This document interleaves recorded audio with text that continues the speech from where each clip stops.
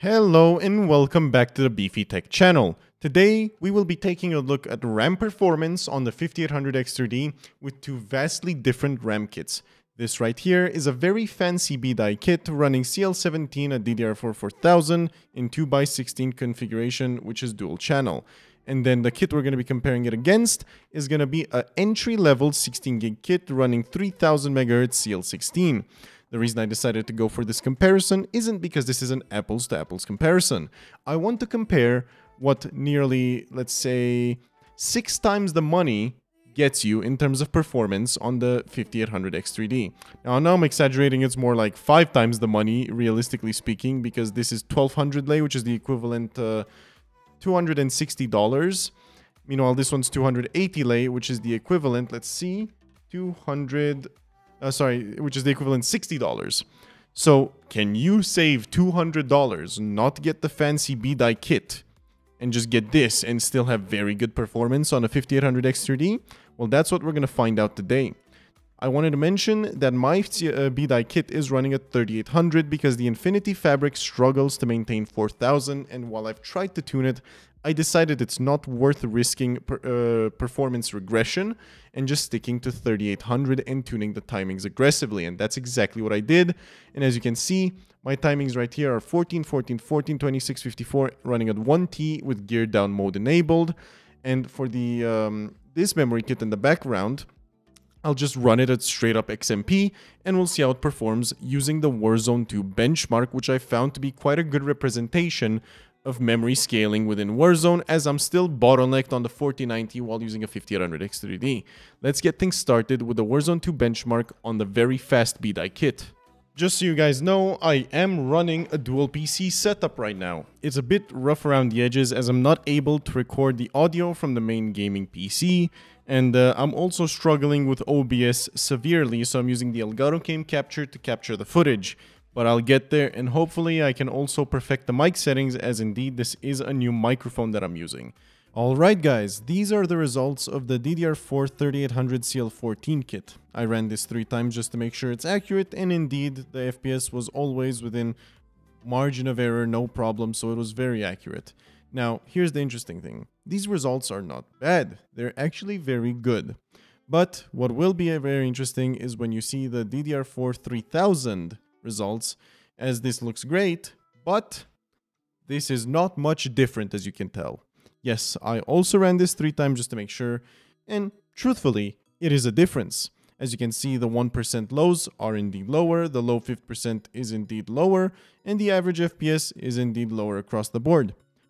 But it's by a very minute amount, and given you pay $200+ and you also must tune your RAM, otherwise it's even smaller of a difference, I don't know how much worth there is in doing something like that for the 5800X3D. Unironically, if you have DDR4 3000, you are 95% of the way there of getting the most performance out of your 5800X3D. So, coming from somebody that paid for both of these, I have to say I'm a bit ashamed of my financial decision, but I'll stick with it. It is still theoretically faster, even though if it's like freaking 16 FPS or 15 FPS. But within Warzone, we'll see if it differs any more. Let's check it out. Right before we get into the BR section, I want to mention I'm running full screen borderless. These settings that you're seeing here are the competitive settings that I use in all my videos, and I use them because they are generally the best for performance. Now, this might not be in every single situation, but I've hand tested these and it just has worked for me until now. Anyway, if you want to just pause the video to check them out, you can. Let's get BR started. Alright, we are here in Battle Royale doing our very first test with the 3000 kit. All I'm gonna do is I'm gonna run for a short period of time and we're gonna check out the FPS. So, momentarily the frame rate average is significantly lower than before. Now, I haven't done testing with the 4000 and the 3800 yet, so I'll have to do that quickly.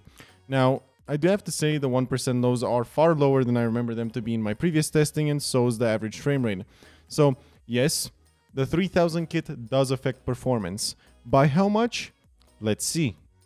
Alright, we are here with the faster RAM now in Battle Royale. So, let's check out the performance as we walk through here.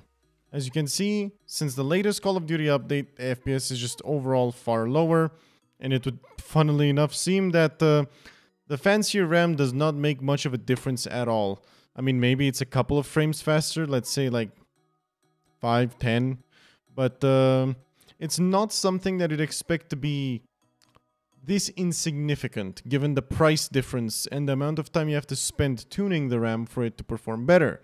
As you saw in the actual proper benchmark within Modern Warfare 2, it did make a difference, but it was still only like 16 FPS. So obviously within here, it would make quite a similar difference.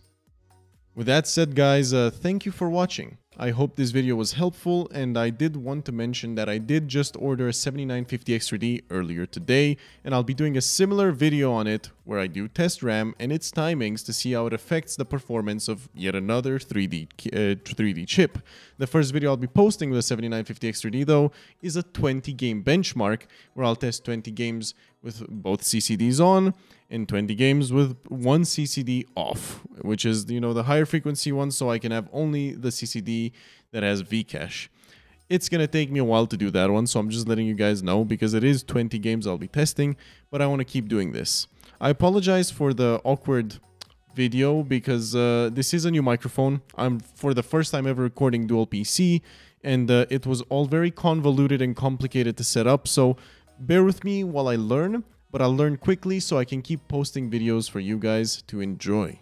With that said, I hope today's video was helpful, and I hope I saved you over $200 on a purchase decision if you do have a 5800 X3D. With that said, have a good one, and peace.